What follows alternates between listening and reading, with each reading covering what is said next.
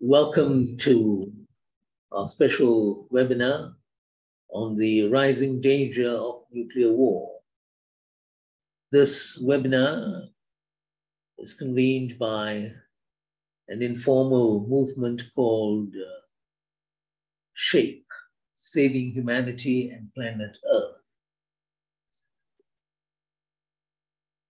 Before we begin the seminar, the webinar proper, I would like to invite my colleague, one of the three conveners of SHAPE, Professor Richard Falk, to make an important announcement about this webinar. Richard, please. Thank you, Chandra. We have very sad news that Daniel Ellsberg's health forced him this morning to withdraw from the webinar. He was unable to speak coherently or audibly, and he suffered from a bad cold and exhaustion. He's been doing a great deal around the world these past weeks, appearing in numerous venues, trying his best to make use of the time that he has left, given the very negative diagnosis of inoperable pancreatic cancer that he is suffering from. I spoke with his wife also this morning, and she's convinced that this temporary disabling effect of his activity is not really related to the underlying disease, and that she hopes that he'll be able to resume some reduced but active schedule in the weeks ahead. And we certainly hope so.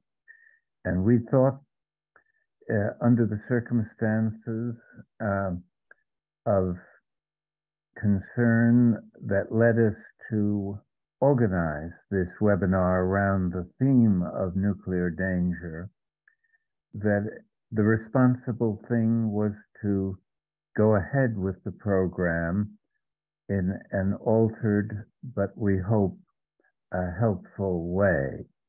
And it's very fortunate that Mian, an old friend and a distinguished expert on nuclear issues and global security, long associated with Princeton University, where we were friends and colleagues over many years, and he has agreed to take Dan's place. He's been, as I have, in close touch with Dan in this period. So in a sense, while Dan isn't here physically, his spirit and our homage to him is very much at the core of our endeavor and in the spirit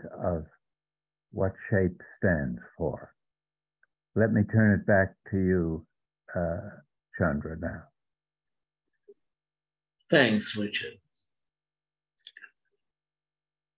So we are going to continue, and that is something which, as Richard just noted, would be in the spirit of Dan Ellsberg's struggle, his contribution all these decades to fighting for the truth, speaking truth to power. And we decided to hold this webinar in recognition of that contribution of his. And I think it's only right that we continue with this webinar, and it's good that Dr. Mian has agreed to speak. And he was going to be the respondent, but now he has taken on a slightly different role. But it is nonetheless the sort of role which would ensure that we continue to dialogue with people, with all those who have registered, with others, on this very important issue of the rising danger of nuclear war.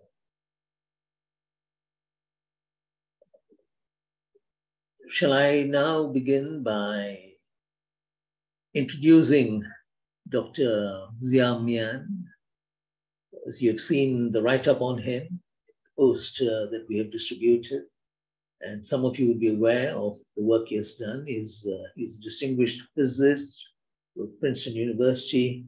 He is, I think, part of this group in Princeton associated with attempts to illuminate the public about the nuclear challenge. And he has been working on disarmament, he's working on proliferation, on ways of controlling nuclear weapons. He has got a book that is co-authored on the making of the bomb. He's also written a number of other articles. I'm told that he has also produced a couple of documentaries on issues of peace and security in South Asia. So he has got a record that we can all be proud of. I'm glad that through the efforts of Richard, a friend of his, he has agreed to play this slightly modified role this morning for us, slightly modified role that he'll be playing. And I'd be very happy to hand over the microphone to him. Zia?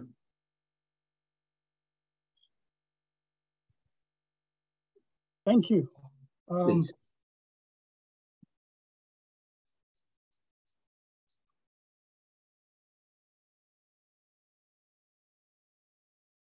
Can someone let me know that they can see my slide?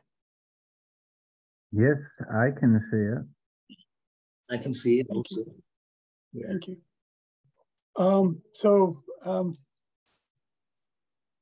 Thank you, Richard. Thank you, Chandra. Thank you, colleagues. I was hoping, like all of us, to be able to be in conversation with our dear friend and guide on nuclear weapons issues for such a long time, Daniel Ellsberg, this evening. And it's very sad that his health doesn't permit him to join us, but I hope that we can have a conversation in his spirit. And so I have a few introductory remarks, and then I hope that we can have a response from Richard and a conversation among our group today. So let me begin by making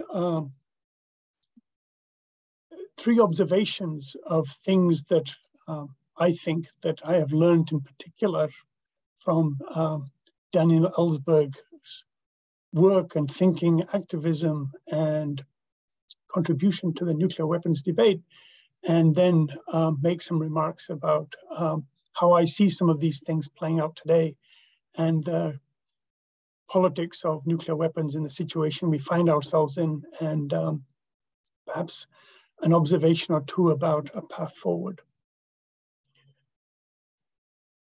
So one of the things that Daniel Ellsberg taught us at a very, very early stage in the nuclear arms race after World War II is about how to think about nuclear weapons when they're not being used in wartime. Because so much of our conversations, nuclear weapons, have been about Hiroshima and Nagasaki and the catastrophic consequences of the use of nuclear weapons in wartime.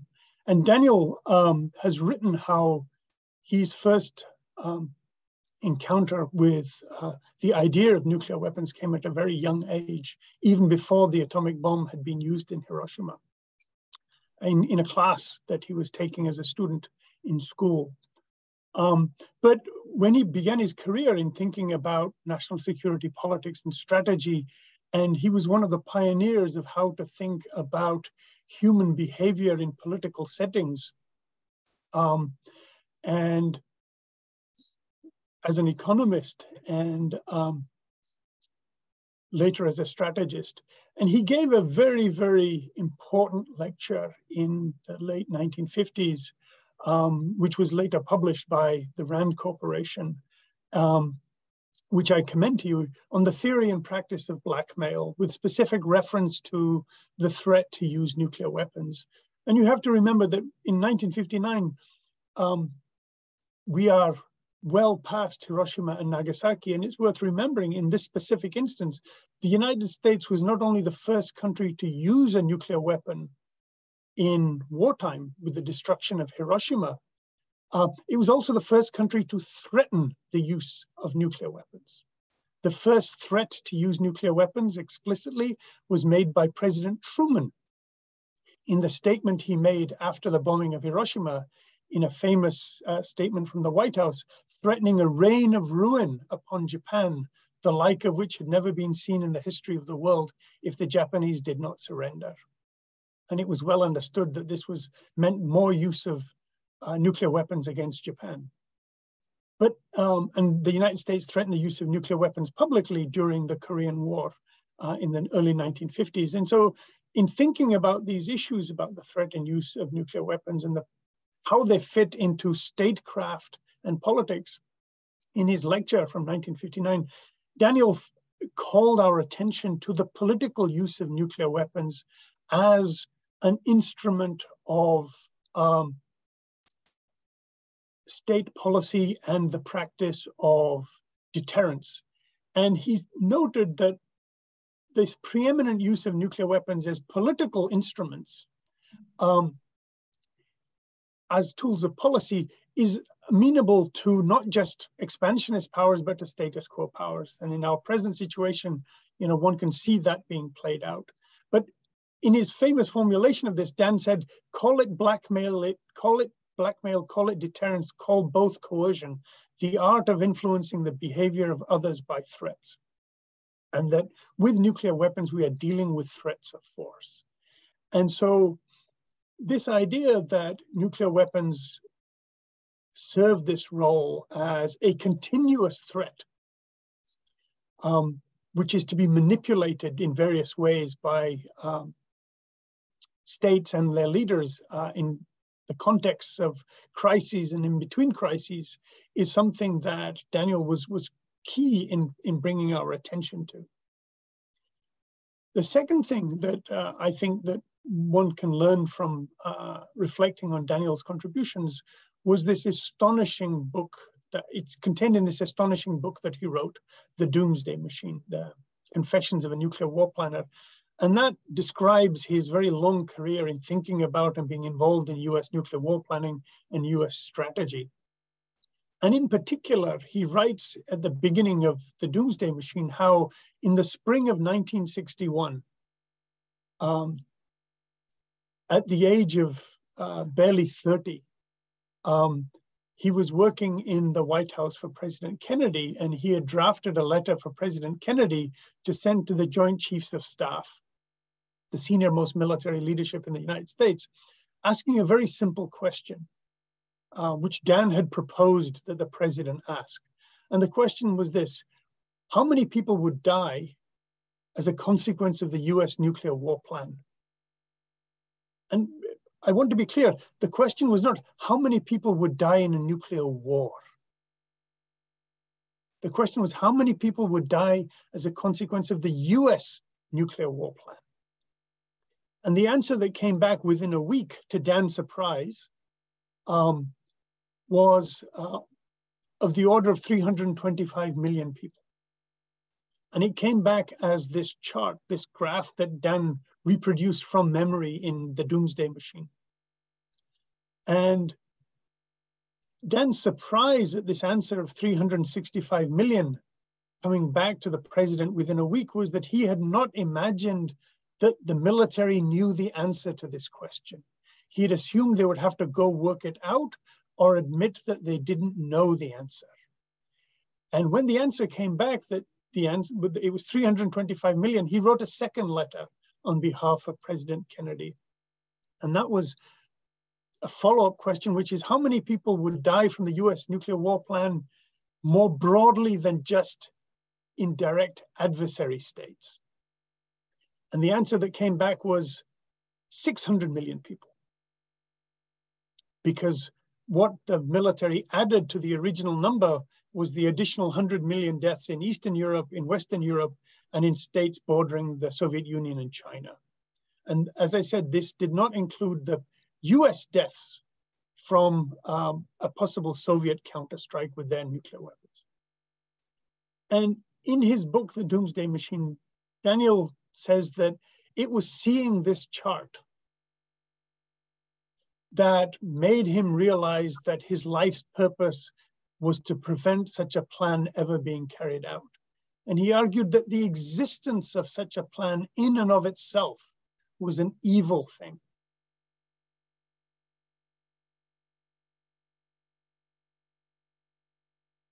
And the third takeaway that I have from Daniel Ellsberg's writing was that Dan concludes his book with the observation that in his judgment, human beings as a species and as the way in which we have organized our communities and our world into nation states and ideas of nationalism and the use of force and war, he says we are not a species to be trusted with nuclear weapons.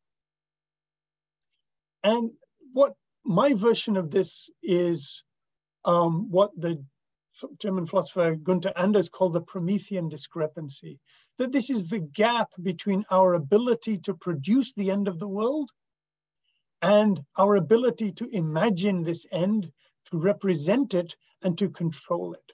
We have created something that is beyond our capacity to manage. And this is why he says that we are not a species that can be trusted with nuclear weapons. We can make them, but we can't manage them. And this idea of having created for ourselves a possible destiny that is beyond our control is something that has been known for over 100 years. And this is partly, my background in physics, but if you go back to 1903 with the beginnings of the scientific understanding of the instability of the atom and the possible release of atomic energy and radioactivity, in 1903, one of the early atomic scientists made this observation in a public lecture in London that if it could be tapped and controlled, atomic energy would become an agent in shaping the world's destiny. And what came to his mind in 1903, this agent that would shape the world's destiny, was not an agent that would be a force for good, but that he says that the man who put his hand on the lever of atomic energy would possess a weapon by which he could destroy the earth if he chose. So this is a decade before World War I. But this idea that this new science and technology puts into the hands of human beings and their political institutions a capacity not just to destroy cities or countries, but to destroy the world. So the world-ending nature of atomic energy and its potential in the hands of human beings and political agents has been around for a very long time. And Dan has helped kind of focus our attention on some key aspects of how this has come to pass and how it manifests itself. One of the things that the young Daniel Ellsberg didn't know, and that we now know, and is just how political leaders at the highest level have thought about nuclear weapons. And we now know that in April of 1945, almost to the minute, when the President of the United States, Harry Truman, was told for the first time about the atomic bomb program. His Secretary of War, what we would call the Secretary of Defense, came to see him and gave him a briefing about the almost completed Manhattan Project, the secret program to build the first nuclear weapon.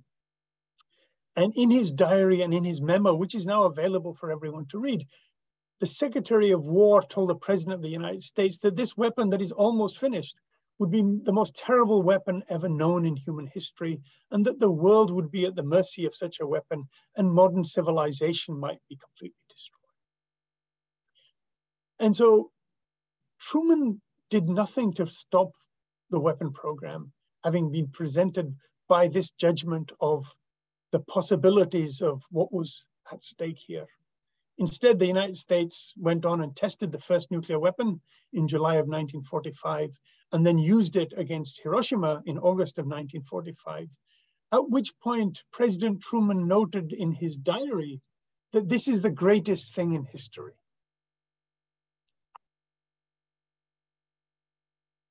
And the United Nations, that is founded at the end of World War II, took upon itself as its first task the need for a plan for the elimination of nuclear weapons. At this time, the United States is the only country with nuclear weapons. And all it would have been required would be for the United States to make the decision to abandon its nuclear weapons program, dismantle the handful of nuclear weapons it has in a transparent and verifiable way, and begin a process of creating an international system for managing this new science and technology. And so Resolution 1 of the United Nations called for a commission to make specific proposals for the elimination of nuclear weapons. This was the first agenda item of the United Nations. And Einstein and others tried in their own way to launch education and activism programs to deal with the threat of nuclear weapons, arguing that as citizens of a world community, we now share a common peril because of nuclear weapons.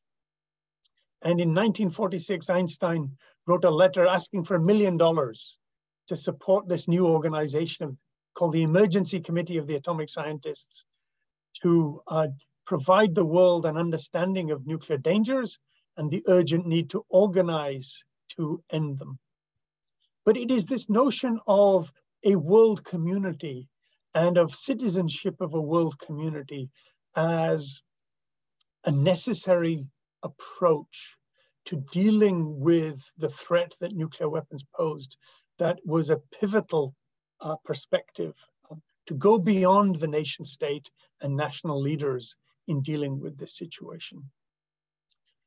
And so the arms race begins, as everyone knows, with the Soviet Union testing its first atomic bomb in 1949, and the US decision to pursue thermonuclear weapons, hydrogen bombs, which are now the cornerstone of the nuclear arsenals of modern nuclear armed states, especially the United States, Russia, Britain, France, and China. And the scientists who had built the atomic bomb for the United States actually urged their government, the United States government, that even if it could build such thermonuclear weapons, hydrogen bombs, it should not do so. And the reasons they gave were this: thermonuclear weapons would be a weapon of genocide because it carries, even further than the atomic bomb itself, the policy of exterminating civilian populations. And this was their words in a secret report that they wrote to the US government in 1949. And that they said that the United States could actually chart a path to a different future by making clear that the United States, they said, in determining not to proceed to develop this new super bomb, the United States would have a unique opportunity to provide by example some limitations on the totality of war, and thus of limiting the fear and arousing the hopes of mankind. In other words, that by accepting a unilateral restraint on developing yet more terrible nuclear weapons, the United States had a second chance to try and begin a process to reduce the risk and consequences of nuclear war. Their advice was rejected, and the United States tested its first nuclear weapon in 1952. It was 700 times more destructive energy than the Hiroshima bomb. The mushroom cloud was 30 miles high and 100 miles wide. And it was with these weapons and the combination of thermonuclear weapons and intercontinental ballistic missiles that finally that lever by which a man could destroy the world if he chose became real. And many of the newly independent countries from the European colonial empires recognize the urgency of the need to address nuclear dangers. And it's often forgotten that key leadership in thinking about and directing global attention towards the need for nuclear disarmament and how to frame nuclear disarmament as a collective responsibility and not just as a responsibility of the states with nuclear weapons comes from these post-colonial states. In the very famous Bandung Conference, the first conference of post-colonial states from Africa, Asia, and the Middle East in 1955, one of the key statements deals with the urgency of the need for a prohibition of the production, testing, and use of nuclear and thermonuclear weapons.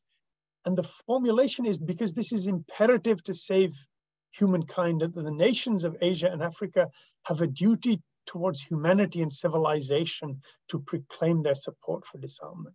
So even if they don't have the bomb, they have a collective responsibility to humankind to pursue this goal with all the means at their disposal.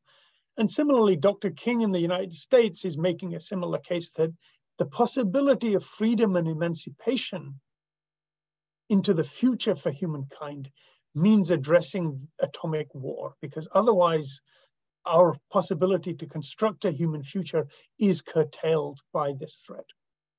And the emerging women's movement also takes on the urgency of nuclear weapons. And so one of the things that Daniel devotes his life to after 1961, in terms of his efforts within administrations in the United States, as he writes in his book, and then after leaving government and the release of the Pentagon Papers, as an activist outside, was to deal with this question of how can we reduce the risk and consequences of nuclear war. He tried heroically to change US nuclear war plans and writes in his book about how he failed to make any significant difference in US nuclear war plans, despite his enormous access to the highest levels of government in the 1960s. And that in that sense, the capacity of institutions inside government to address the nuclear danger was profoundly more limited than people imagine. And therefore, much more needed to be done from outside government, as others were also arguing at the same time. And at the same time as Daniel Ellsberg is in the Kennedy White House, the General Assembly of the United Nations passed a famous resolution saying that the use of nuclear and thermonuclear weapons would be contrary to the rules of international law and to the laws of humanity. And the United States and its allies in Europe voted against this resolution. And this resolution, in my mind, marks one of the key moments of the polarization of nuclear politics at the world level in this particular frame between the idea of the rules of international law and the laws of humanity, and the idea of a global community and the role of majority and the democratic processes for making collective decisions, versus the national interests of a handful of states and of the role of military alliances in managing world order. So let me skip to this, since I don't want to take up too much time. In 1968, Robert McNamara, who was Secretary of Defense at the time that Dan was in the White House, made a now often overlooked speech about the nuclear age, in which McNamara said that the last 20 years, basically since Hiroshima and then the nuclear arms race, that we have come to call this the atomic age. And he says, every future age of man will be an atomic age. and that if humankind is to have a future at all, it will be a future overshadowed with the permanent possibility of thermonuclear holocaust. And about that fact, we are no longer free. And I would argue that Daniel Ellsberg's struggle since he came to terms with the existence of nuclear weapons has been to try and contest this claim that every future age will be overshadowed with the permanent possibility of thermonuclear holocaust, and that there are many now who have been engaged in exactly this effort as part of a collective effort at seeking freedom from this future. One of the things that Daniel has focused a lot of attention on in recent years in particular has been the fact that modern science has begun to understand and explain the terrible consequences of nuclear war. And in terms of both immediate death of human beings, but also the catastrophic consequences for societies and of the planetary ecosystem on which human society depends. And so he's focused a lot of time and effort in understanding and explaining to people in his writings and talks this idea of the current understanding of nuclear winter, how the smoke from burning cities ignited by nuclear weapons would be lofted into the high into the atmosphere and would persist for a decade or more. And the darkness that would be created at the surface of the earth by this layer of smoke and soot in the atmosphere would cause a catastrophic collapse in agriculture and natural ecosystems that rely on sunlight, and failure of regulation in terms of temperature and precipitation, meaning that there would be a dramatic drop in both rainfall and temperature, leading in some cases to temperatures below that of the last ice age. And that the number of nuclear weapons it would take to trigger such catastrophic collapse is much smaller than had been imagined some decades ago. Because as our understanding of atmospheric physics and chemistry has increased with climate change models, then we realize that the climate system is much more sensitive to these disruptions than had been previously understood. And so the recent understandings are that, you know, we would be in a position where it would take a decade or longer for temperatures to recover. And certainly in the case of war between the United States and Russia, with both of them possessing well over 1,000 nuclear weapons ready to use, that billions of people would die as a consequence from the global collapse of food systems and environments in this period. So in terms of, to wrap up now, where are we now in the present threat? We know that in the context of the war in Ukraine, President Putin of Russia has threatened on more than one occasion the use of nuclear weapons. And the threats have been made with the same kind of ambiguity that has characterized the use of nuclear threats since President Truman made that very first nuclear threat in August 1945. Truman's formulation was a reign of ruin like the world has never been seen before. And President Putin talks about using all means at our disposal, with everyone knowing and recognizing that Russia has nuclear weapons, and there was a major Russian nuclear war exercise just before the Russian invasion of Ukraine. President Biden, for his part, has recognized publicly that even the ideas of a tactical nuclear war, or the first use of tactical nuclear weapons by Russia in the context of Ukraine, leads to the possibility of escalation, which would end up with Armageddon. So the idea of limiting a nuclear war to the use of one or a handful of tactical nuclear weapons is not one that President Biden sees as being credible. And we now know from US Strategic Command that in their own nuclear war exercises, that this escalation is actually something that they see and have no means to control. General John Hyten, the head of Strategic Command, a few years ago in a public statement, described the Global Thunder nuclear war exercise of Strategic Command. And I believe a new Global Thunder nuclear war exercise is upcoming. It's an annual exercise where they rehearse nuclear war. And General Hyten said publicly, and you can read the transcript of his remarks, he says, it ends the same way every time. Every time. It ends bad, and the bad meaning it ends with global nuclear war. And General Hyten went on to say that they cannot find at Strategic Command a way to get off the process of escalation where one weapon leads to more weapons, leads to more weapons, leads to more weapons until there is all-out nuclear war. And that they have failed to find a means to provide an off-ramp from the escalatory process.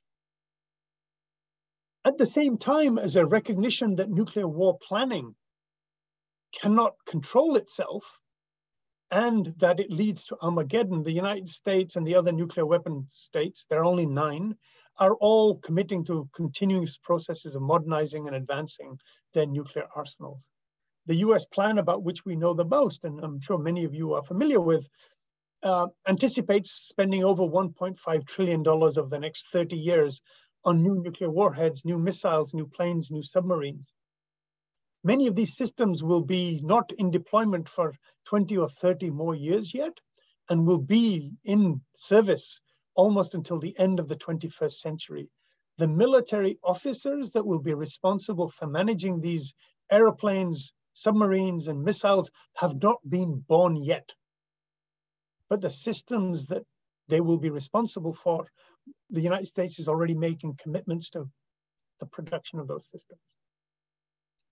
And the arms control processes of treaties and agreements of various kinds, so painfully and agreed with such difficulty during the Cold War, have all started to unravel. As many of you know, the Anti-Ballistic Missile Treaty of 1972 was considered by many people to be the foundation of arms control because it accepted the policy of restraint, that you would restrain even your own defense against nuclear weapons, because the pursuit of a defense would lead the other side to build more nuclear weapons and lead to an arms race. And the United States became the first country ever to withdraw from a nuclear arms control treaty in 2002, when the Bush administration withdrew. And the reason given for this withdrawal, a decade after the collapse of the Soviet Union and the end of the Cold War, was that times have changed. In other words, in a new geopolitical reality, there was no reason for the United States to accept this kind of restraint on itself. And other treaties that were agreed also have been withdrawn from both by the United States and by Russia. And the last remaining treaty, the New START Treaty, agreed under President Obama in 2010, will expire in February of 2026. And that will end agreed limits on the number of deployed strategic nuclear weapons. So the flip side of all of this is this effort by everybody else to try and pursue nuclear disarmament from the ground up, even though they have no nuclear weapons. And there is a network of nuclear weapon-free zones around the world with more than 100 countries as members, which is more than half of all the countries in the world, who have agreed among themselves not to have nuclear weapons or to possess nuclear weapons or to allow nuclear weapons to be stationed on their territory, because they have pursued the vision proposed by Alva Myrdal, the Swedish diplomat in the 1970s, that we should not be submissive and limit our efforts to what we can do only when the superpowers agree among themselves. Myrdal argued that lesser states should be prepared to proceed on their own. We cannot leave the world hostage to the symmetry of great powers and their national interests and their domestic political processes and institutions. And the nuclear weapon-free zone treaties are one aspect, and the Treaty on the Prohibition of Nuclear Weapons is the other aspect of this, where in 2017, 122 countries agreed the text of a treaty to prohibit nuclear weapons. It is a comprehensive prohibition, and not only to develop, test, produce, manufacture, acquire, or possess nuclear weapons, it prohibits the use and the threat of use of nuclear weapons. In that, it prohibits reliance on nuclear deterrence, the threat of use of nuclear weapons as an instrument of national policy. and it requires states to eliminate their nuclear weapon programs and facilities through a verifiable time-bound plan. Now, I want to be clear here that the Treaty on the Prohibition of Nuclear Weapons was agreed among non-weapon states. The nuclear weapon states refused to be party to these negotiations and have tried to prevent progress on treaty negotiations and implementation. Under the Trump administration, the United States wrote a letter to all the signatories of the treaty, urging them to unsign the treaty. That just the existence of this treaty in and of itself and the idea of having parties to this treaty was something the United States at that time would not accept. But the Treaty on the Prohibition of Nuclear Weapons does not necessarily require that each nuclear weapon state just give up its nuclear weapons and join the treaty. It allows for nuclear weapon states to agree among themselves through a process of negotiation, means to join the treaty, where the Treaty of the Prohibition of Nuclear Weapons provides an architecture and goalposts for arms control negotiations among nuclear armed states. The treaty says these are the obligations that we believe are appropriate and that we have accepted. These could be the obligations that you seek to agree in negotiations among yourself, and that you agree and propose plans for the elimination of your nuclear weapon programs and facilities through a verifiable time-bound plan that you believe is appropriate among yourselves, because that is a requirement of our treaty. And once you have agreed all these things, then you can bilaterally, multilaterally, or all together join our treaty. And we would then all be bound by the same architecture of a nuclear disarmament set of obligations. So the treaty allows for this framework approach where the nuclear armed states could negotiate paths to entry among themselves, where they accept the obligations as the goals for their negotiations. In the same way that the United Nations resolutions in the past have often set goals for negotiations. So the Treaty on the Prohibition of Nuclear Weapons can be seen as a setting of goals for nuclear weapon states for their negotiations to pursue nuclear disarmament. So with that, I'll stop and welcome comments from Richard and others in our conversation. Thank you, Zia. A very comprehensive presentation, and you raised a number of very important issues, which I'm sure others would like to reflect upon. Thank you, Zia. Now, before I invite Richard to respond to the presentation and also raise other points which he feels are important, could I draw your attention to just two issues that came up in Zia's presentation? These are important in terms of the quest for a nuclear weapons-free world, quest for a world that is committed to peace and harmony amongst nations and peoples. Number one, Zia had referred to the Pentagon Papers in the course of his presentation. What is significant about the Pentagon Papers and the role that Dan played, that Daniel Ellsberg played, when he revealed those papers, it's the impact it had upon subsequent developments, especially the Vietnam War, and also the impact upon the position of Richard Nixon as US president. Eventually, what Dan had done, revealing the Pentagon Papers, and others had done, that reinforced that particular type of atmosphere.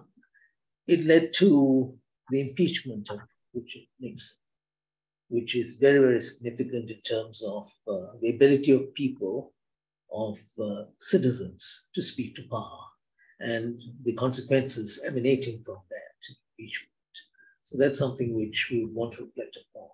The importance of speaking truth to power, even if you don't see the light at the end of the tunnel. Eventually, you'll find the changes do emerge, which you may not even be able to anticipate. The second point I wanted to make was in relation to the Bandung Conference, something that's very close to the heart of many of us. Zia had talked about the Bandung Principles. The Bandung Principles are very, very important. It's a pity that we haven't given enough attention to it, and even those countries that were very prominent in the struggle for the Bandung Principles, they have more or less pushed aside those principles. But I think this is what future generations will have to give serious attention to, the significance of the Bandung Principles, the 10 Bandung Principles in the spirit of Bandung. They are closely related to many of the things that are happening now. The whole question of sovereignty, the question of disarmament, the question of a different way of looking at interstate relations and so on.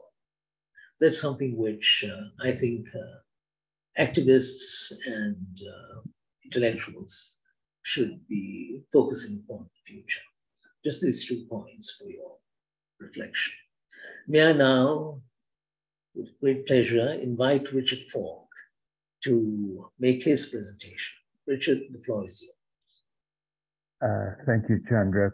And I want to start by saying that I think we've been privileged to hear Zia's brilliant account, both in terms of how Ellsberg influenced the way we understand the nuclear danger, and the broader questions of how much the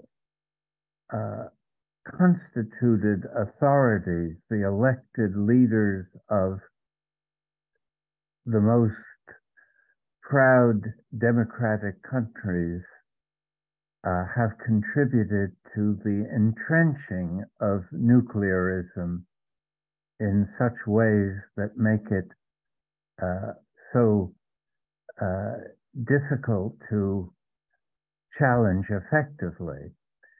And while celebrating the achievements of Dan, one of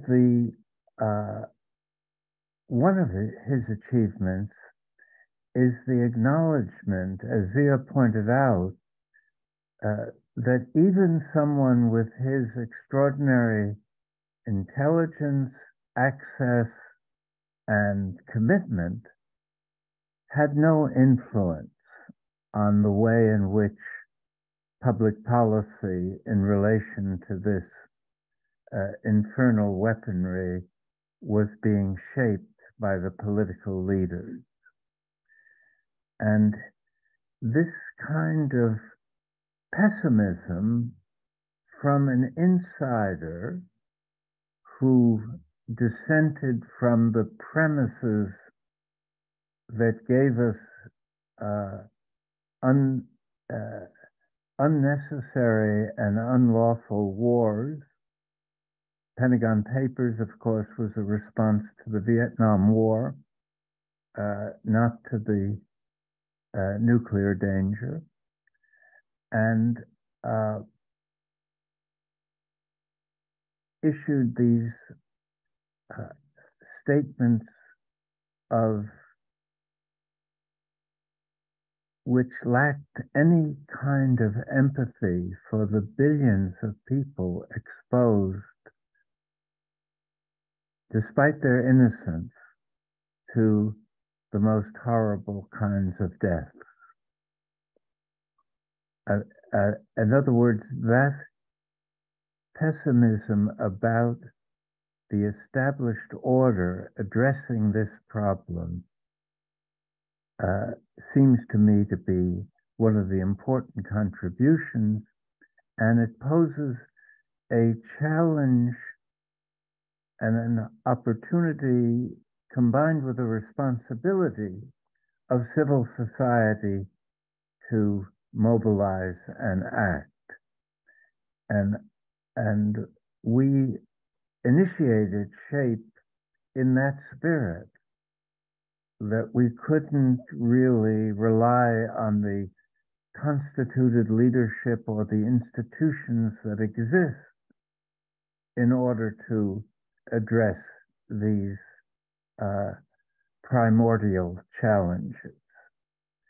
And Zia mentioned in passing that it was very difficult to establish an effective consensus in favor of denuclearization without the existence of a world community, which implies shared values of a degree that really doesn't exist. We live in a state-centric world, and it's dominated by 3 or 4 states that are explicitly self-excluded from adherence to international law.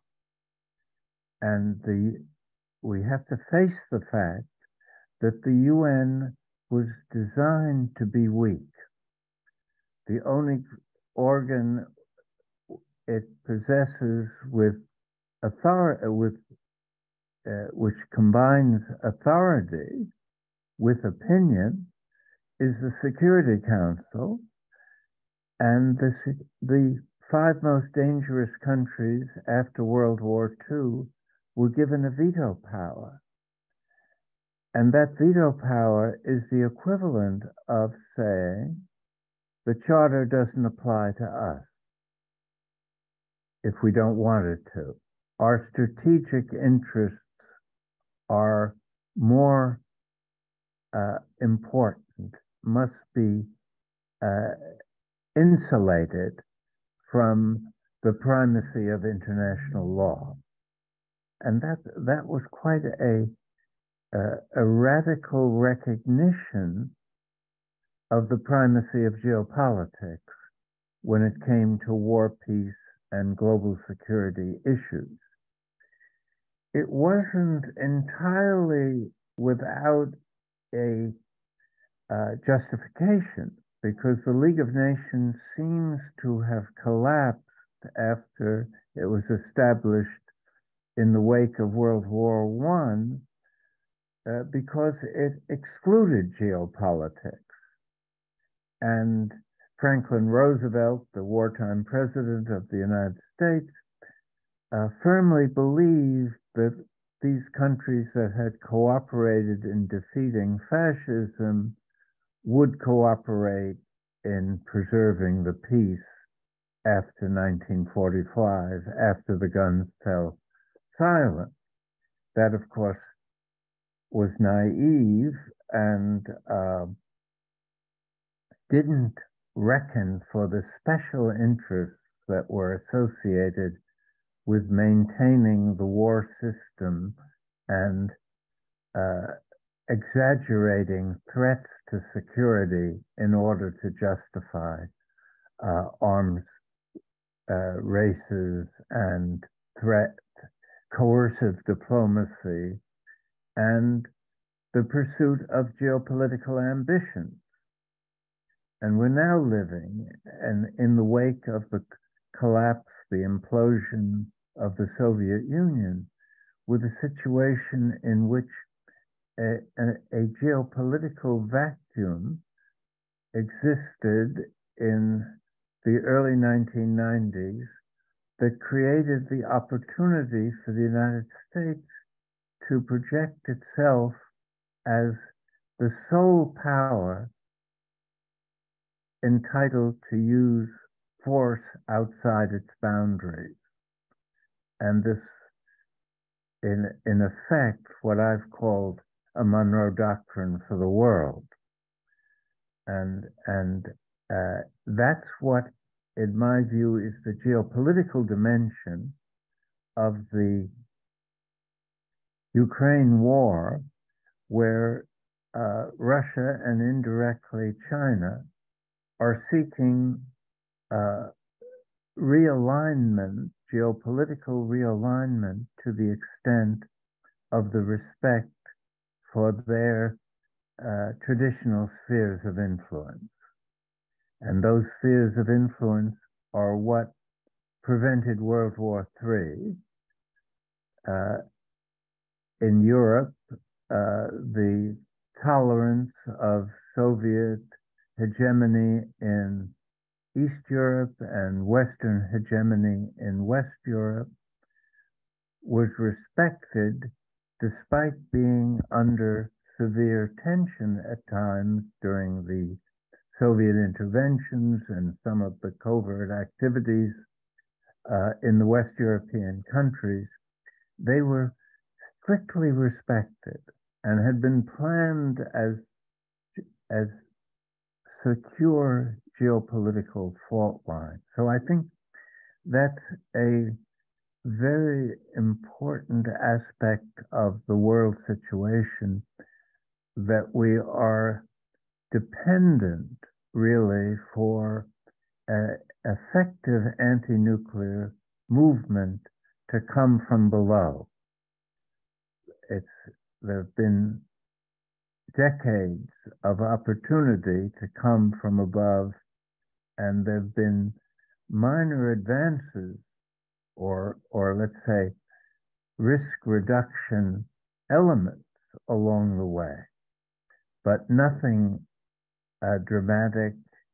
And I suppose the most eloquent confirmation of this point is the enforcement of the NPT treaty, Non-Proliferation Treaty, so far as non-nuclear states are concerned, but the absolute non-implementation of Article 6, which requires good faith efforts to achieve nuclear disarmament, and which I've heard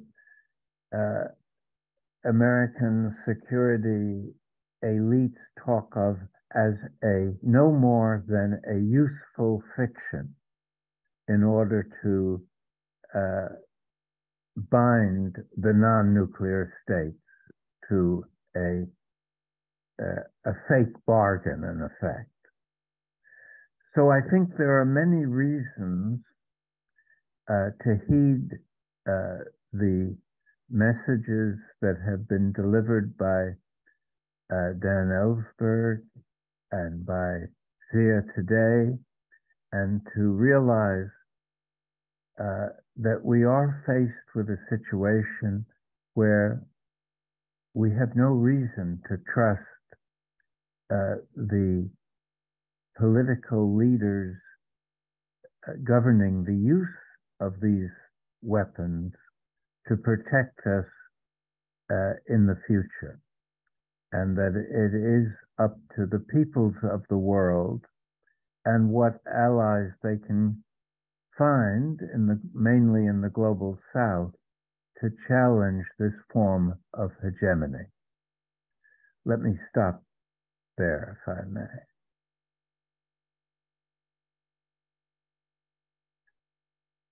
Which has made some salient points, and these are also points which we would want to continue to reflect upon. It's very important to a movement like SHAPE, because it is a call. It is a clarion call to people to work together, to mobilize, to set the agenda, because you can't expect the sort of changes we want to see to come from the elites, from that stratum of society which controls people. It has to come from ordinary men and women who are committed to a certain vision, who are committed to certain goals. This is a message that we have heard over and over again, a message that resonates with our own work and with our struggle. We will now take some questions. And my colleague, Hassan Al, has been looking at the question answer box, and there are some questions that have come up. Question initially meant for Dan Ellsberg. The Doomsday Machine, his book. In that book, you write in an early chapter about your trip visiting US military bases in the Pacific in 1950, and your concerns that in certain circumstances, American pilots or other nuclear command authorities might not follow clearly defined procedures and orders.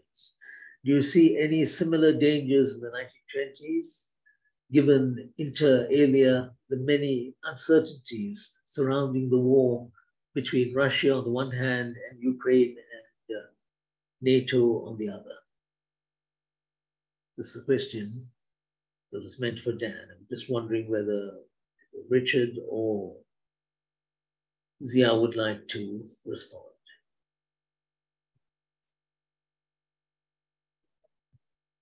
Zia, would you like to respond? To also refer to the Doomsday Machine?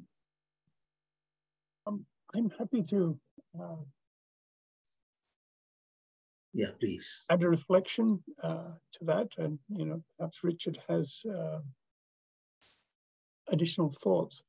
So when Dan Ellsberg was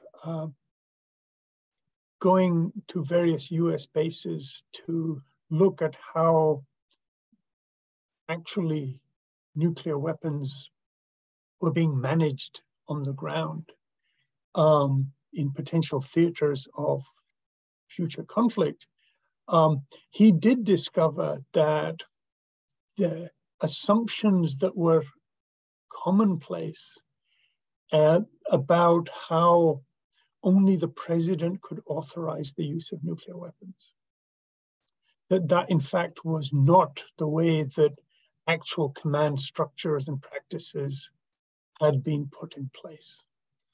And he explained what he had found upon his return. And others also came to similar conclusions, and that various measures were then subsequently, technological measures were put in place to begin to address that set of concerns, including the use of specific codes to unlock and authorize the use of nuclear weapons. And so there is a distinction to be drawn between the ability to authorize the use of nuclear weapons as imagined as a political decision and the practice of authorization that takes place. And one illustration that adds to Dan's experience from some years later was revealed by a colleague of ours at Princeton, who many of you may know, the late Bruce Blair, who early in his life had been a US nuclear missile launch officer and was very involved later on in understanding and explaining the challenges and contradictions of US command and control of nuclear weapons. And he reported that these codes that had been introduced to try and make sure that officers wouldn't be able to launch nuclear weapons by themselves without presidential authorization, that these codes were in fact installed, including at nuclear missile launch sites where he had worked, but that the US Air Force had been so concerned that the launch officers would put in the wrong code, and therefore the missile might not launch when they were ordered to launch it, that they set all the codes to zeros. So there would be 6-digit codes, and only the president was supposed to authorize what that code was, and so that would be the code you would enter to launch the missile. And the Air Force said, yes, we have a system of switches and codes, but all the codes were set to 0, 0, 0, 0, 0. So that the chance of error would be as little as possible, and so the confidence in launching would be as high as possible. And the Secretary of Defense and the political leadership were not told that the codes that were installed on their orders had actually been circumvented in effect by this mechanism. And then Bruce Blair reports that when he informed Robert McNamara many years later, who had ordered these codes to be installed, that this is in fact what had happened, McNamara was furious. And it is commonplace that institutions that are given orders to do things, when those orders begin to conflict with other institutional necessities and cultures and plans and procedures, then certain kinds of contradictions are put into place. And the issue of the command and control and authorization of nuclear weapons has constantly suffered from the tension between the need for centralizing control to authorize the use of nuclear weapons at the highest levels of political leadership in the handful of states that have these weapons, but at the same time, the need for those weapons to be secure and survivable, even in case of the nuclear attack, where your leadership may no longer be alive anymore and in a position to authorize the use of their national nuclear weapons. And so there are these contradictions about always being able to use nuclear weapons and making sure that nuclear weapons are never used incorrectly. And this is an irresolvable contradiction at one level. And so states with nuclear weapons have constantly struggled institutionally, technologically, and politically with this kind of structural problem of having nuclear weapons and how they are to be used. Thank you very much, yeah, for a very interesting response. Richard?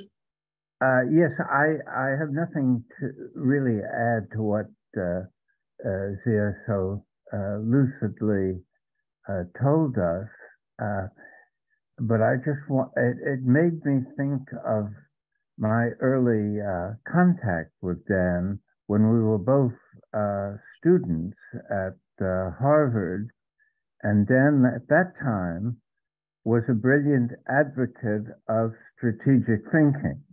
You know, and it's relevant because it shows how a person who has a underlying moral integrity can be totally transformed through contact with the existential realities of what he earlier professed.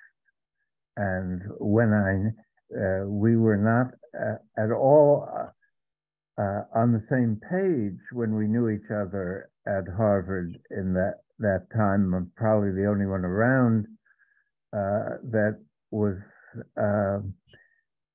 also present back then. And Dan was a very vigorous advocate of this kind of strategic thinking as part of legitimate national security. And it was in that spirit that he joined the US government, and then began the process of transformation and disillusionment that has characterized the bulk of his life, and why we are celebrating that life in today and forevermore. Thanks, Richard. Shall we go on to the next question from one of our registrants, Linda Forbes, Hunter Peace Group Australia. What does the panel think about the AUKUS pact and Australia? Something missing there. AUKUS pact. The AUKUS pact and Australia. Sorry, I'll just take it now. Which in large part turns Australia into a nuclear-friendly country by agreeing to purchase and possibly build nuclear-powered subs and agreeing to birthing of UK and US nuclear subs. Okay, you've got the question. It was not, clear, but now Hassan Al has, gone through it again. Someone like to answer that, Perhaps Joe may want to respond to that question too. I mean, let's see what Zia and Richard have to say. I don't feel confident to answer that question, really. I think Joe should be given an opportunity. Yeah, it's about the AUKUS. So Joe, would you like to say something about this. Are you there, Joe? I've just unmuted myself. Yes, Chandra. Well, AUKUS and Australia's role in it needs to be placed in the wider context. What the United States has for some years now been very keen to establish is a kind of decentralized NATO in the Asia-Pacific region. And there are many elements to it, many, many elements. Some of them are bilateral alliances, US-Japan, US-South Korea, US-Philippines, and of course, Australia. Some of them are multilateral structures that are in the making, of which AUKUS, Australia, UK, US is another.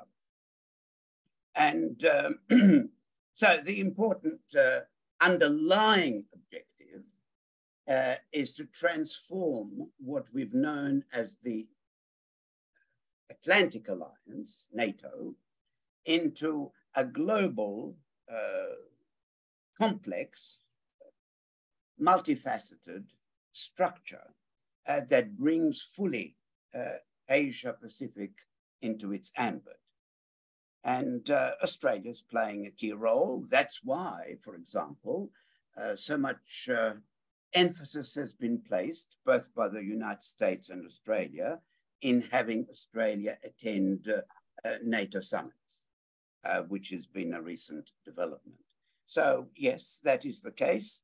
And what Australian governments have done has been to, if you like, meekly, but I should say enthusiastically, support that overarching strategy and to become increasingly integrated into US strategic interests and priorities. That's the sad state of affairs so far as Australia is concerned, despite the deep misgivings of many of its Southeast Asian and Pacific neighbors, which it claims to be very strongly engaged with, but which in practice around these questions, they are, of course, far apart.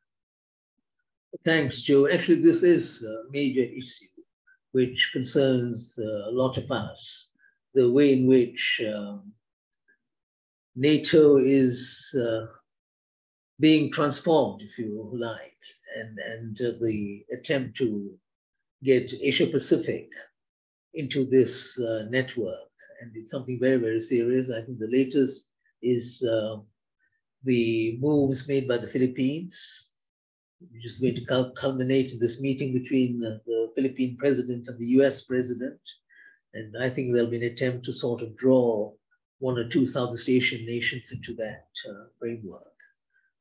Very important, the points you've made, Joe. Let's move to a couple of other questions. I think that has... Chandra, if I might, I just wanted to add a small note to Joe's very important remarks, if I can.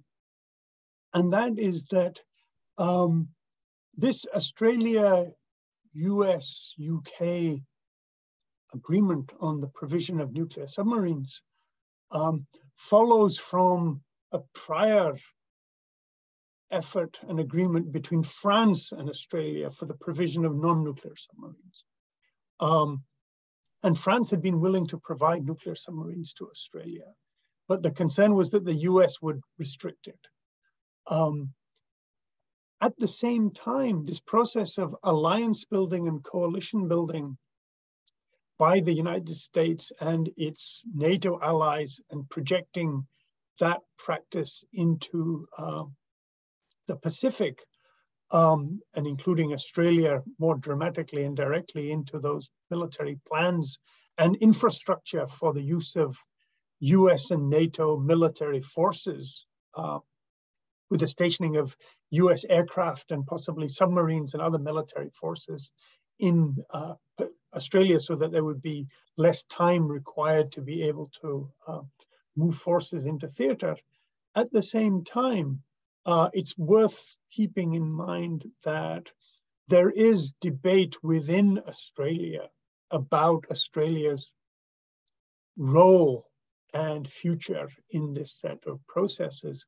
And I draw attention particularly to the fact that under the new Labour government in Australia, the Labour Party in Australia actually made a commitment before coming into government in support of the Treaty on the Prohibition of Nuclear Weapons. Australia is a signatory of the South Pacific Nuclear Weapon Free Zone, the Treaty of Rarotonga. But in particular, Australia has made a statement, including by the current Prime Minister, Albanese, in support of the Treaty on the Prohibition of Nuclear Weapons. And Australia was one of the very few countries with direct military ties to the United States that was an observer at the first meeting of the Treaty on the Prohibition of Nuclear Weapons, as an observer state. And that was only because of this change in government within Australia. And so I think that there is room in Australia for intervention and progressive political forces to do work on engaging in democratic processes in Australia, not just on this militarization of Australia's role in the Pacific and in the world order as it emerges, but also on these questions like the Treaty on the Prohibition of Nuclear Weapons and so on.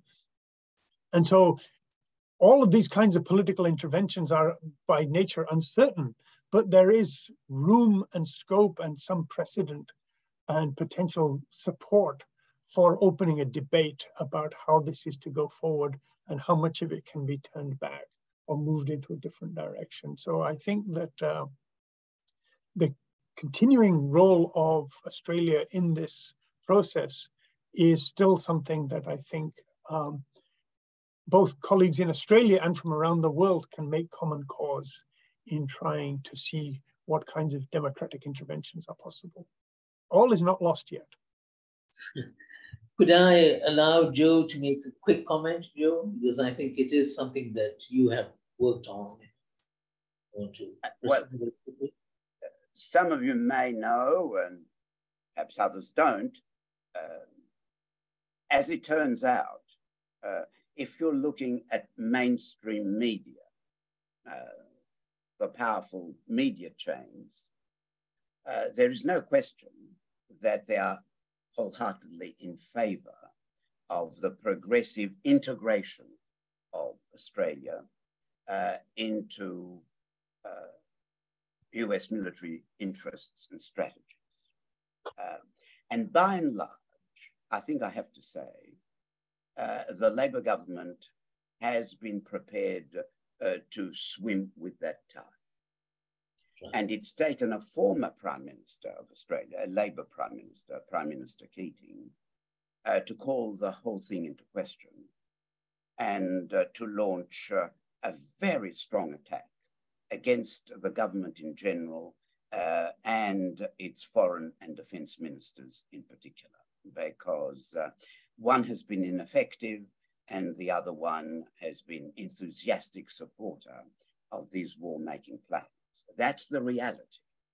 And it's a moot point as to whether the present term of office, which has 2 years to run, will end with any effective signature, let alone ratification, of the Treaty on the Prohibition of Nuclear Weapons. One hopes that they might move in this direction.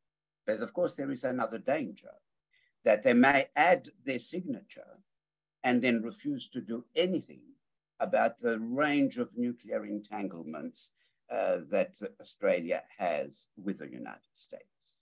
And that would be to invite the legitimate criticism of wholesale hypocrisy and bring, in fact, the treaty into disrepute.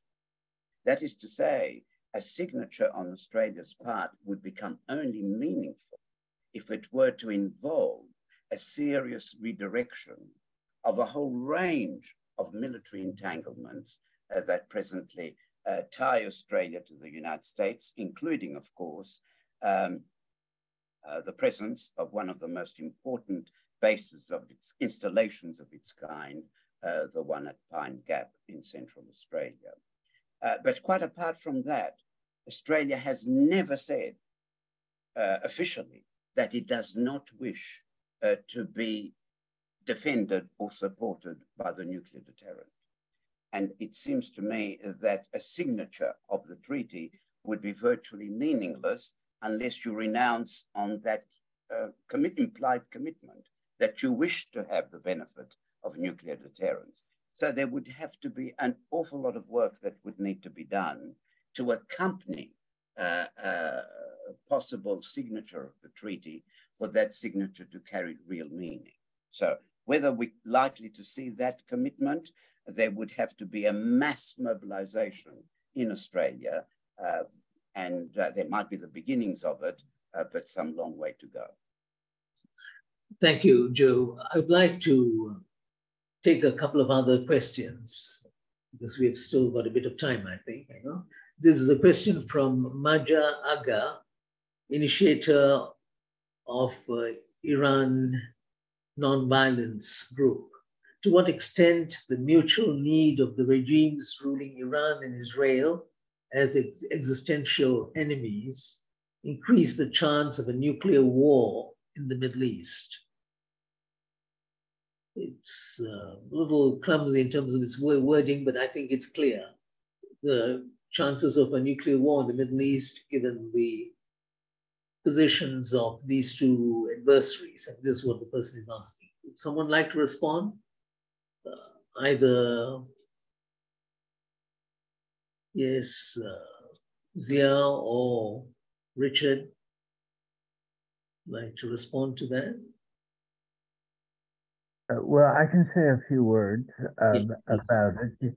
Yes, I think that the situation of tension and ideological fervor in the way in which Israel and Iran are interacting does suggest that some kind of effort either to prevent Iran from acquiring nuclear weapons or Iran feeling that it's sufficiently threatened that it must acquire them, and that out of those uncertainties could easily spiral an escalation of such a sort that it would end in some kind of use of nuclear weapons.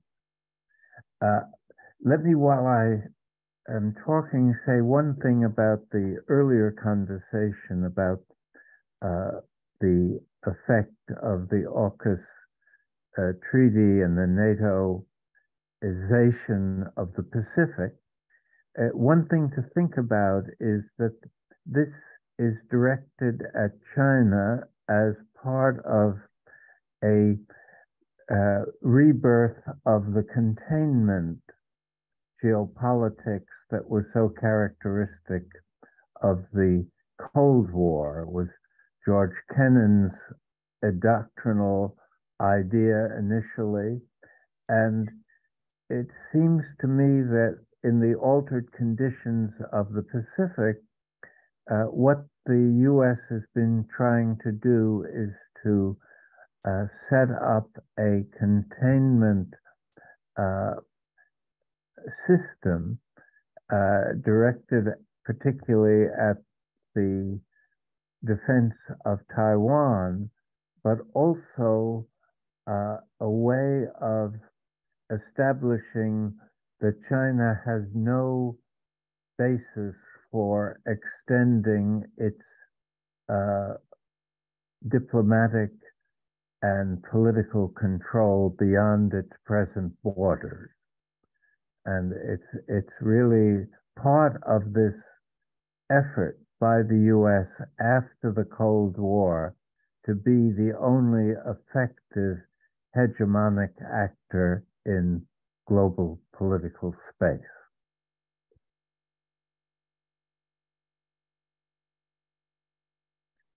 The questions which we may want to take. There's a question from someone called Cheryl Spencer, Women's International League for Peace and Freedom, and it's specifically to Dr. Mian, Zia Mian.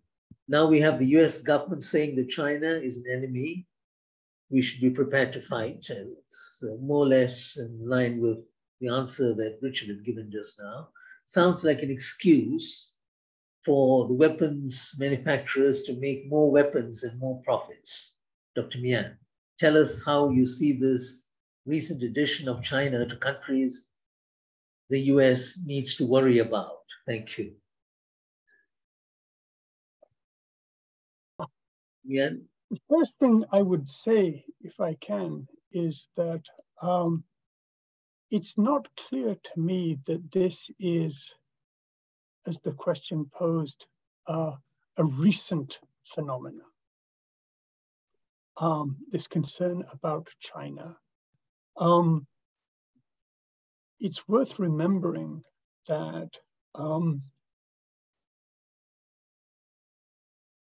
it was in 1992 that, as Richard alluded to, with the end of the Cold War, that the United States focused its attention on future geopolitical order.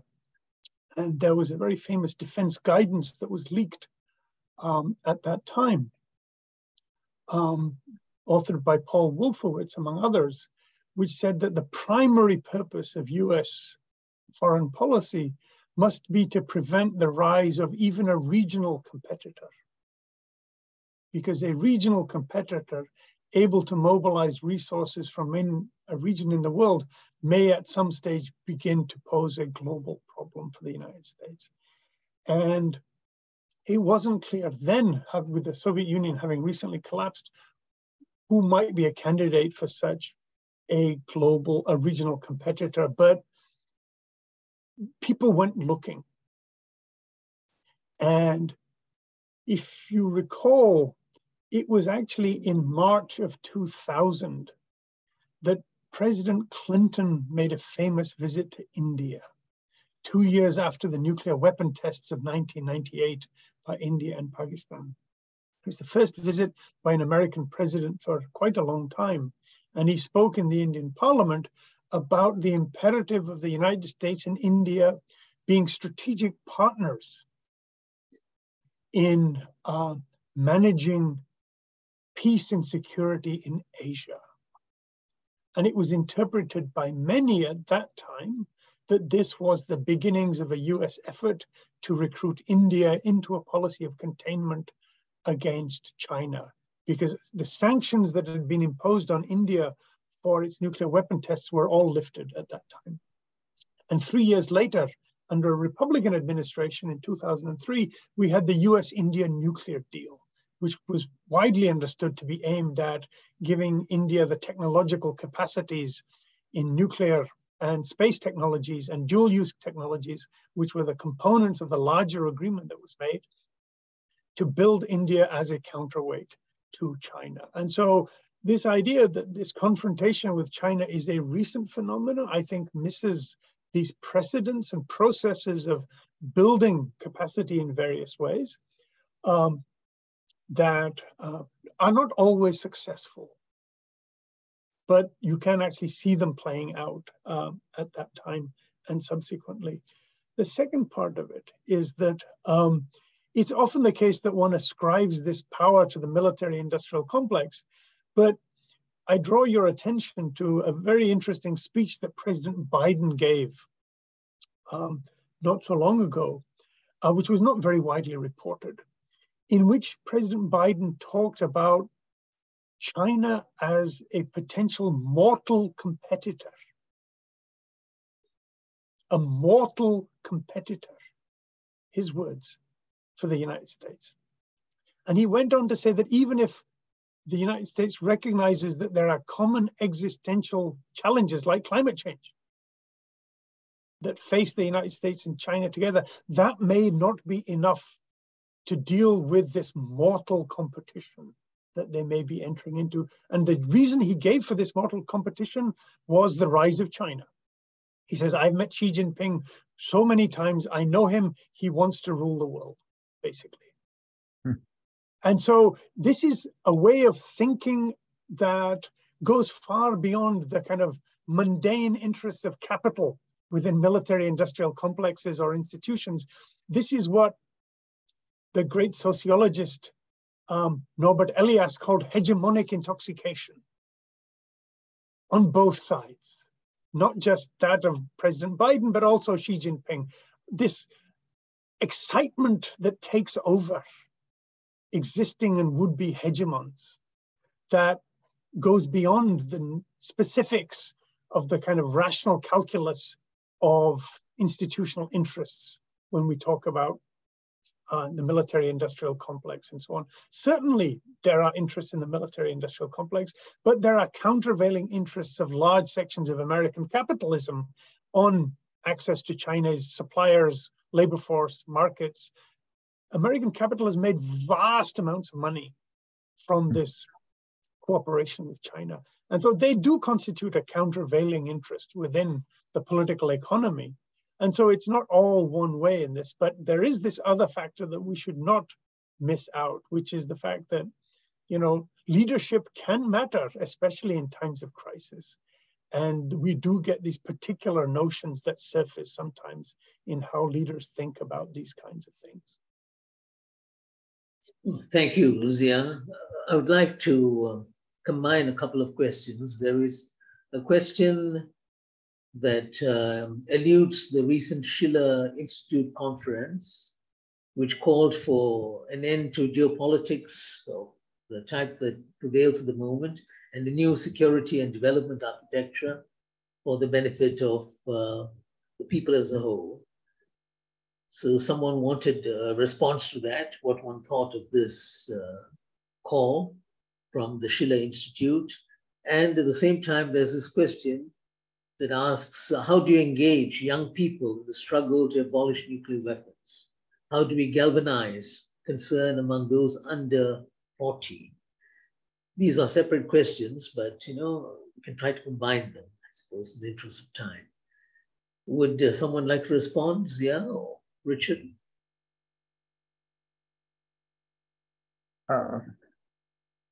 Richard? I'll start off.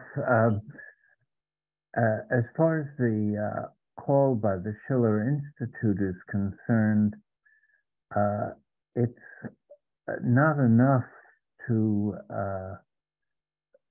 engage in some sort of rhetorical exercise. One needs a strategy to address the present problems that are so urgent in concrete terms. And although we've devoted a lot of attention in this webinar to understanding what the fundamental nature of the nuclear danger is, we also should be aware and alert to the fact that there are things that can be done by people now to reduce those risks, and including a grassroots type of organizing, the ambitions of a group initiative like SHAPE to question the whole assumptions of geopolitics. I mean, to call for an end to geopolitics without having the means to get there. How do you achieve this? Is, it seems to me, almost a recipe for despair, and it requires a movement that is global in scope and deeply committed to a transformative politics. And that's what I think civil society requires, the imaginative potential to generate, but it will require the commitment of people all over the world to take seriously how dangerous this present situation is. Thanks, Richard. So Chandra, if I just might add a footnote to Richard's comment. I mean, I agree with everything that he just said. I think that we should keep in mind that one lesson that history can teach us, I believe, is that at times of crisis, and especially times of hegemonic transition, there are, as people have written before, morbid symptoms that appear, to borrow Gramsci's formulation. But it is also an opportunity for a disciplined utopianism, to explore the limits and understand the limits of the old order and the possibilities of imagining without those limits being overwhelmingly a constraint. And so I think the challenge here is that when one imagines ending geopolitics, geopolitics is like saying that ending geopolitics is like saying you want to end politics. It's not a practical, meaningful proposition since we live in human communities. It's just a question of what kind of politics do we want? What kind of geopolitics do we want? And who are the agents and actors and interests and goals of this geopolitics? And where does this geopolitics live institutionally and culturally and socially? And so I think here the question is to be asked whether through these practices that Richard is talking about, of building movements that address actually existing circumstances, we can begin to prefigure some of those answers that we seek in our practice and in our thinking, rather than just make menus for a future with no means of actually having a kitchen that can prepare anything. And so I think that the issue is to actually discipline our utopianism with practical political work, and recognizing that we are doing experiments in practical politics where we cast our understanding of ourselves and the world against the actually existing struggles and see what we can do, and be willing to be humble and to learn from what does not work and what that experience teaches us, and to keep trying. And that's as much as that we can hope to do given the limits of where we are in the situation. But I think that we do need to be much more practical in thinking about where we are and what capacities we have. And in terms of movements, and especially the second part of your question about young people, I would suggest that we actually have two movements right now that are very evident and visible on two leading existential issues of our time, which is climate change and nuclear weapons, which are organized by and led by very young people. The climate change movement is overwhelmingly young, and the key organizational structure behind the Treaty for the Prohibition of Nuclear Weapons in the civil society space was ICANN, an organization founded in Australia just over a decade ago, in the mid-2000s. And so I think that, and they already have a Nobel Peace Prize, and the membership and the activist base they have is very, very young. So I think it's not a case of how do we do this? People are already doing it. The question is, what is our relationship to those efforts in terms of thinking with them theoretically and working with them practically? Can I just add Thank you, Zia. Yes, Richard. Yes, I think what Zia just said is essential to an appropriate understanding and practice. But I want to say that there was one meaning for the call for an end to geopolitics that does have potential concreteness and practical political relevance, and that is to end this impunity that attaches to the behavior of these dominant states. A call for accountability under international law for all states seems to me to be important. And we should remember that even after World War II at Nuremberg and Tokyo, the crimes of the victors were not examined or punished. And that's not a legal system where you only look at what the losers have done. And that's carried forward in the veto and this whole idea that there are certain powerful states that should be given an exemption from the obligation to uphold international law. Well, I'll have to bring this session, the question answer part of it, to an end very quickly. There are two questions, and it's repetitive in a sense, but on the other hand, I think these are things that we may want to focus on. One, how effective is the ethical power of the global South in nuclear disarmament, given the fact, and this is why I think it has got a different dimension to it, given the fact that two countries in the global South also rely on nuclear weapons in their defense strategy. Zia? A very quick answer, please. Yes, so I think that the global South is not just a geographical category. It's a political project. And you have to remember that similarly that with the non-aligned movement, for much of its history after the Bandung Conference, as has been pointed out, there were contradictions within it. India, which was central to the non-aligned effort for decades, right, not only went on to have nuclear weapons, but has made various alliances for various purposes. And so one has to ask the question that when we speak about the global South, then we have to ask the question, what is it that we're trying to mean by this? And it's not a developmental category in this context. It's not a geographical category in this context.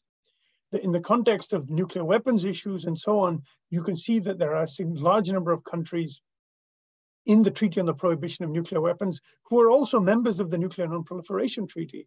There's a statement by 145 nations at the Nuclear Non-Proliferation Treaty conference in 2022, clearly stating an opposition to the threat and use of nuclear weapons under any circumstances. And so the idea of countervailing institutional power, of countervailing communities, is, I think, a more appropriate way to think about this, rather than to limit ourselves to an imagination that says, well, the global South is basically poor countries, as if they were a political bloc on all issues. I don't think that necessarily gets us very far. The global South, as happened with developing countries in the third world as a concept in the Cold War, has its internal cleavages and contradictions. And so we have to think about it in terms of political currents and political processes and political commitments, rather than necessarily these broad categories.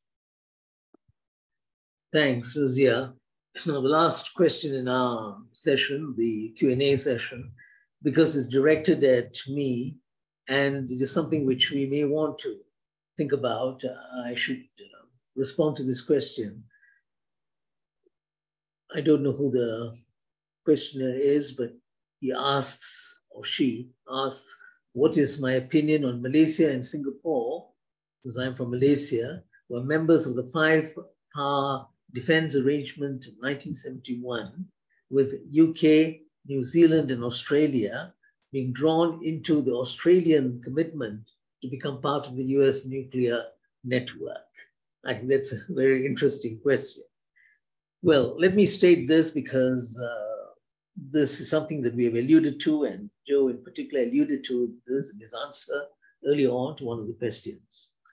I think it is very, very important for us to keep in mind that within ASEAN, and this includes Malaysia and Singapore, there's a great deal of uneasiness about Australia's relationship with the US on this particular question. The nuclear network, about the submarines, about the way in which Australia is moving in that direction. It's in the media. It's also amongst politicians on both sides of the divide in Malaysia, for instance. And even in Singapore, there has been concern within some of its think tanks. So I don't think one will be able to get away with this very easily.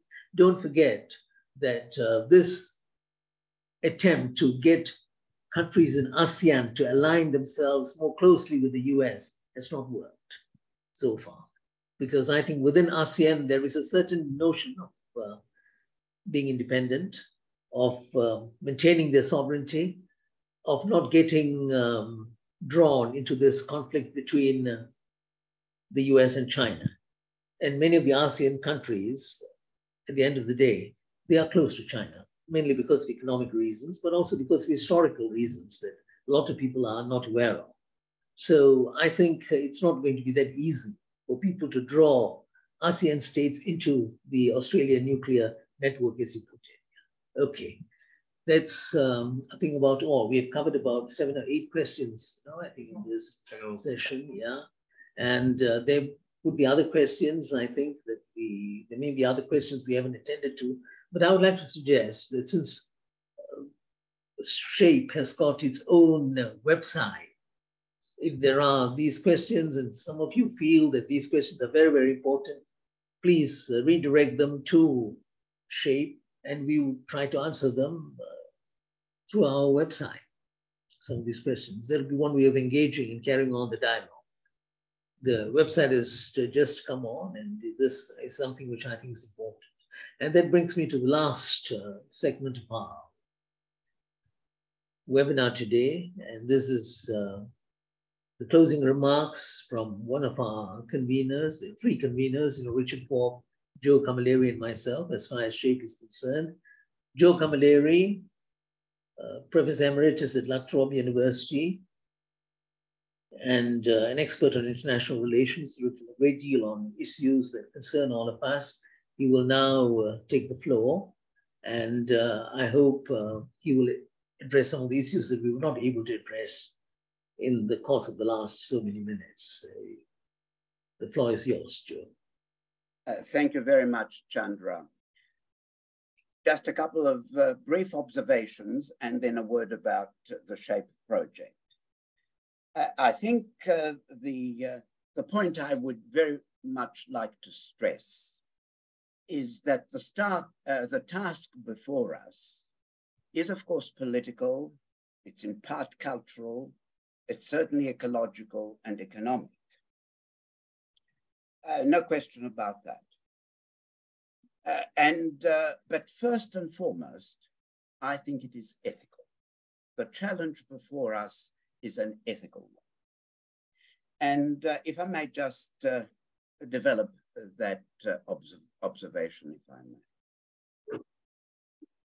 We are facing a number of, as is now well stated, a number of existential challenges. 2, of course, immediately come to mind: climate change, the danger of nuclear war. They're obvious, but there are others too. It may well be that over the next 10, 15 years, we will see a series of pandemics, both revisiting of some existing ones and some new ones. For close to 1 billion, or perhaps more than that, the existential threat, the existential possibility of death from unnatural causes is a pressing one as we speak, and many more. And the point about all these is that I think they are interconnected. And if there is one important aspect of what SHAPE is interested in, is precisely to make the connections between these multiple challenges we face, whether we put the word existential in front of them or not. And though they all have political, cultural, ecological, economic dimensions, I think fundamentally the change is an ethical one. And that, I think, was came quite clearly across excuse me, in Zia's initial comments. What do I mean by ethical? Well, it's not just that there is a potential loss of life, of injury to both life and planet, and that would be, and that is something that touches us. But what is in question now, I think, as never before in human history, is the question about what is the human species. Does it have a mission? Does it have, is it on a journey where it is called upon to establish its ethical credential, its credentials as an ethically driven species or not? And that fundamental sense, to fail to act now in the current circumstances, knowing all that we do, is to answer that question in the negative.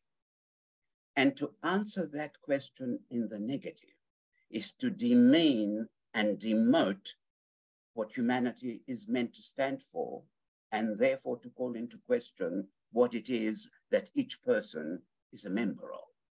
So it goes to the heart of the most profound question: who are we and what am I? And to answer that question profoundly is the existential question that I think everyone, every human being is called upon to deal with. Now, how do we respond to this ethical challenge? Well, I think the first thing to say about that, I posed the question in a slide, is that it calls for sacrifice. It calls for sacrifice because it's not enough, as Edward Snowden so graphically put it in his recent book. It's not enough to it's not enough to believe in something. It's not enough to say, I don't support nuclear weapons. Most surveys would tell us that in most countries, opposition to the not just use, but even acquisition or possession of nuclear weapons is quite overwhelming. 60, 70, 80%, in some places close to 90%. The question is not just what do I believe in a kind of intellectual sense. It is what do I stand for? And what do I stand for poses the question, what am I willing to sacrifice? Or to put it more accurately, what are we willing to sacrifice? And basically the answer is very straightforward. What are we willing to sacrifice? What do we need to sacrifice? What we need to sacrifice is energy. And clearly there has been, if you compare to the enormous outpouring of energy in the past, around major issues, the Vietnam War, the anti-apartheid struggle, and the enormous energies and engagements worldwide that helped to bring the Cold War to an end. We need that kind of energy on a global scale and with a clear sense of the interconnection of the issues we're confronting. Climate change, economic uncertainty, crisis, financial crises, the nuclear issue, the militarization of our politics, the progressive and highly visible decline of so-called democratic politics. They're all interconnected. This requires energy, enormous energy, intellectual energy, emotional energy has to come to the surface collectively, not just on an individual basis. So energy, intellectual and emotional and moral, ethical. The next thing, of course, we need is time. The energy cannot be done, cannot be released, cannot be demonstrated in a moment, a fleeting moment here and there. It has to devote time. We have to reorganize our time budgets to bring them up to speed, so to speak, in a way that can effectively respond to the existential challenges we currently face.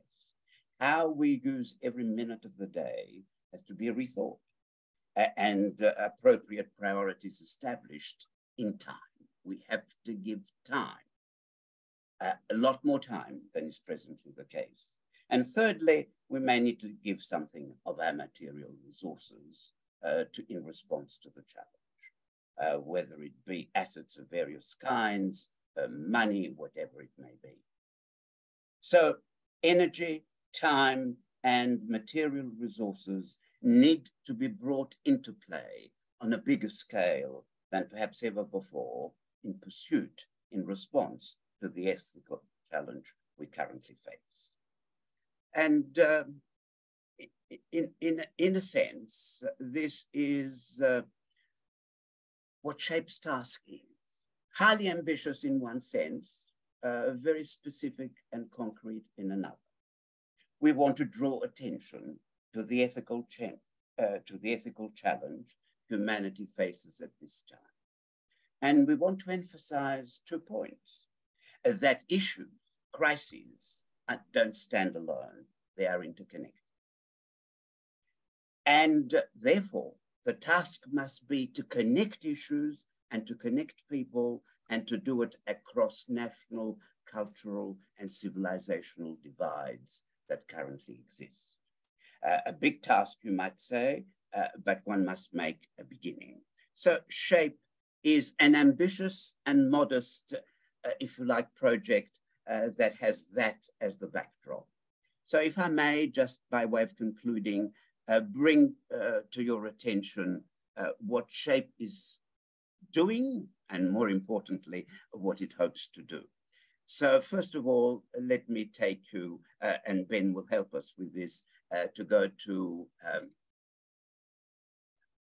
our website. Is that what you're going to do, Ben? I hope. Yes, so here is the SHAPE website. The URL is very simple, theshapeproject.com.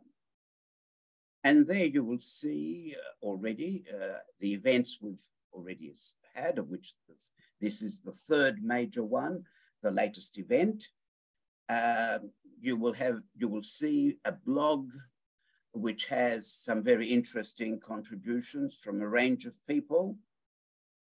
And I want to bring to your attention now the crowdfunding appeal, which I will do in just a moment, but firstly, the call. So if we can go to the call and the page, which was launched in some months ago now, in the second part of last year. What that does is respond primarily as a launching pad to the crisis in Ukraine and the situation in the Asia-Pacific region, the US-China contest, and the flashpoint Taiwan. It starts there, but goes much beyond it. And as you can see, we have close to 4,500 endorsements. We are very keen to reach the 5,000 mark. So you can easily go to change.org and invite your network of people, not just yourself, if you haven't already done it, to consider endorsement of the call. Once we get to the 5,000 mark, we will want to bring that to the attention of many people, the implications of the call, the proposals it makes, and see whether it can gain some traction. But before we do that, we would like to get at least to the 5,000 mark, which is close, but more work to do. Of course, if we get to 6,000, that's even better. So that's an invitation. The second invitation is we need a small sum of money to get our act together. Small to begin with, larger as time goes by, and that's why we have launched recently a crowdfunding appeal that Ben will now show us. It's called Restore Hope, Saving Humanity and Planet Earth. As you can see, we've just had some 60-odd donations already, with approaching the $5,000 mark. And we are keen to at least bring it to the 12,000 mark over the next month or 5 weeks. So if you can part with a small fraction of your material assets and can contribute to the crowdfunding appeal, we would be immensely grateful. We are in the process of setting up an international consultative council, which will be intercultural and of course international, and including many of those who were the initial endorsers of the call to all who care about humanities and the planet's future. And we hope within the next week or two to announce the membership of the Consultative Council, which is meant to assist in shaping some future activities and major initiatives we have in mind, not just future webinars, but a series of proposals and an attempt to connect with a wide range of organizations, beavering away on the range of issues, including, of course, the very important one we've been discussing today, the rising danger of nuclear war. So this is an attempt, if you like, to connect issues, to connect people across cultural, political, civilizational divides, which is at the heart of the predicament we presently face, and to come around to some sharper definition of the ethical challenges we now face and the ethical responses that are well overdue and that hopefully humanity will be able to undertake in the months and years ahead. Shape an ambitious but humble contribution to what desperately needs to be done now and in the foreseeable future. Thank you, Chandra.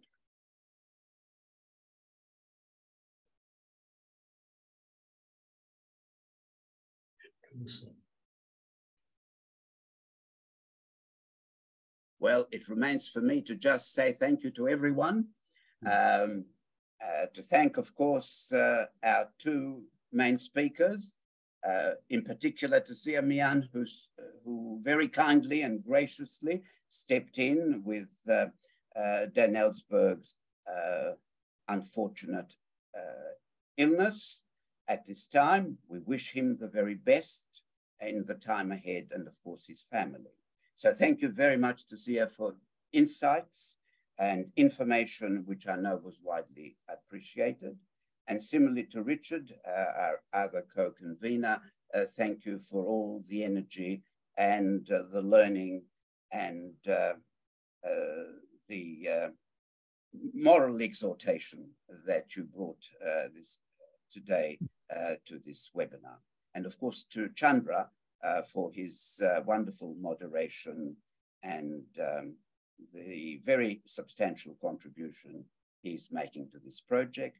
And finally, to all those who've participated, to those who have asked questions, who have made comments, who have expressed their good wishes, we are all deeply indebted to you and we hope to remain in close touch. Everyone who has registered, not just those who attended, we had well over 800 registrations, will receive soon the recording of this webinar and with further information about the SHAPE project and possibilities, and as well as questions and invitations to you to express your views, share your concerns, and some of the activities that you're engaged in.